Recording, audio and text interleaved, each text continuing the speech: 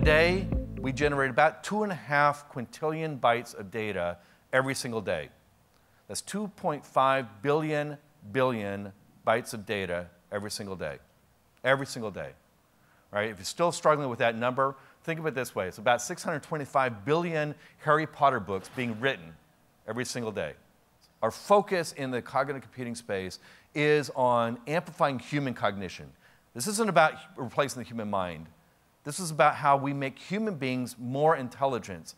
In this last year, we've been focused more on the human personal aspects of interaction, what we call the human-machine interface, based on understanding the person.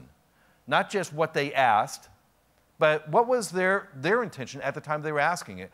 But what we're able to do is by taking a set of text that somebody authored, and it could be their tweets, it could be emails, it could be an article, whatever it is, but as long as they wrote it, we can look at that article, and by looking at how they wrote what they put down on paper, we can determine a lot about their personality. There's been a lot of buzz around this thing called deep learning. The fact is that our technology is evolving rapidly. The technologies that we use to begin with around machine learning and what we call handcrafted feature engineering has now been replaced with deep learning techniques. And all these elements of sort of body language and vocalization represent aspects of increasing fidelity in that relationship between the human and the machine in the form of this embodied cognition. Cognitive computing is going to be to the computer science world that transactional processing is today. Because ultimately that's how you affect human cognition, is to kind of understand the human psychology and how to insert information at just the right time in that process of discovery that activates our creative process, our creative spirit.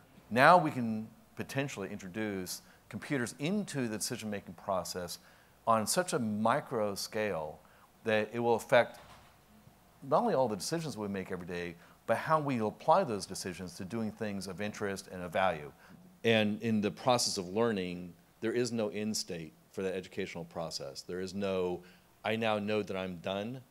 There's no way to mathematically prove its correctness. You have to recognize whether they're performing based on how well their behavior is providing utility to your current situation, and that's going to evolve and vary as it gets exposed to new experiences in your context, right? Gets to know you better. It seeks its ecosystem and tries to find the meaningful patterns and optimize against that, and that's going to be true in every startup. That's right, that's right. Because we're always learning.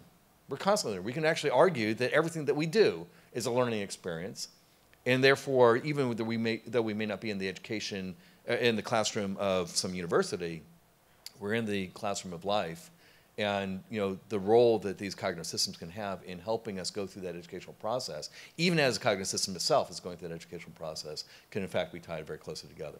You're able to address what today is a major gap in the practice and the art of medicine. And actually, in some sense, allows the doctor to get back to the art of medicine, being with their patient, spending less time doing all the research, having the system do the research for them so they can make better decisions. At the end of the day, these things are all about making people do what they do better. Right? They're all about allowing us to come up with ideas that we couldn't come up with, or in the case of doctors, coming up with treatment options they wouldn't have otherwise considered, not because they're not bright, intelligent people, they just don't have the time. Not only do the engineers and the scientists who are creating the technology have to be thoughtful and responsible about what they're doing, but in fact, I think we have an obligation as a society to understand the impact that these technologies can have and to place expectations on the companies and the scientists and the engineers that are creating this stuff to create things that are useful, create things that are going to be constructive in our society. Well, first of all, I think that it's actually very healthy to have competition out there. I can tell you, every project I've ever worked on in my career, we got a lot better ourselves when there was competition out there. So, market forces do work. IBM is not the same now as it was 100 years ago. It wasn't the same it's not the same now. Why do you like your hand? Well, because, first of all, as a company, I think what we've been very successful at is adapting to change. And we are going through change today in our industry. The transformation from program-based development to cognitive development is a fundamental shift in our industry. And we've demonstrated, I think, a very healthy way of adapting to that and driving that.